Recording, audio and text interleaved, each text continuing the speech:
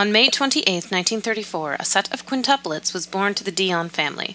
The 5 babies were tiny and weighed 13 pounds 16 ounces as a group. No group of quintuplets had ever survived before, so when the Dionne quintuplets did, it was viewed as nothing short of a miracle. With everyone striving to protect the girls, the Canadian government took the extraordinary step of separating them from their family to avoid having them exploited and put on display, only to put them on display for years. This compelling non-fiction book tells the story of the girls, their family, and what happened to everyone involved.